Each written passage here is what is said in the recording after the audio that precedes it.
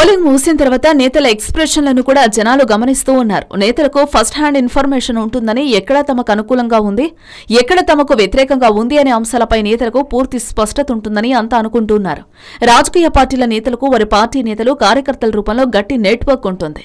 Booth స్థాయిలో నుంచి వాళ్లకు సమాచారం పక్కాగా ఉంటుంది. కాబట్టి ఎక్కడ తమకు అనుకూలంగా ఓట్లు పోలయ్యాయి, ఎక్కడ తమకు వ్యతిరేకత ఉందనే విషయం వారికి ఈపాటికే స్పష్టత వచ్చుంటుందని జనం కూడా అనుకుంటున్నారు. ఫలితాల వరకు ఆగక్కర్లేదు, నేతలకి ఈపాటికే తెలిసిపోయి ఉంటుంది అనేది కామన్ గా వినిపిస్తున్న అభిప్రాయం. ఇలాంటి నేపథ్యంలో నేతల మొహాల్లోని ఎక్స్‌ప్రెషన్లను, వారి మాట తీరును బట్టి ప్రజలు ఒక అభిప్రాయానికి వచ్చే అవకాశం ఉంది. ఇలా చూస్తే వైఎస్ఆర్ కాంగ్రెస్ పార్టీ అధినేత జగన్మోహన్ రెడ్డి బాగా కూల్ గా కనిపిస్తూ ఉన్నారు.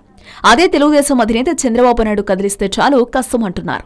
ముందుగా జగన్ మాట్లాడుతూ తమ పార్టీ విజయం పట్ల పూర్తి విశ్వాసం వ్యక్తం చేశారు. తమకు ల్యాండ్ స్లైడ్ విక్టరీ దక్కబోతుందని జగన్ అన్నారు. అంతేకాక జగన్ ఎవరినీ నిందించలేదు. పోలింగ్ సమయంలో తెలుగుదేశం పార్టీ వాళ్లు హింసను సృష్టించారని జగన్ అన్నారు. నష్టపోయిన తమ వారికి సంఘీభావం ప్రకటించారు. అంతేకాని ఈసీని కానీ మన ఎవరిని జగన్ నిందించలేదు. ఇన్ని రోజులు జగన్ పోలీసుల మీదైనా విమర్శలు చేస్తూ వచ్చారు. అయితే పోలింగ్ తర్వాత పోలీసుల మీద కూడా ఏ విమర్శలు చేయలేదు.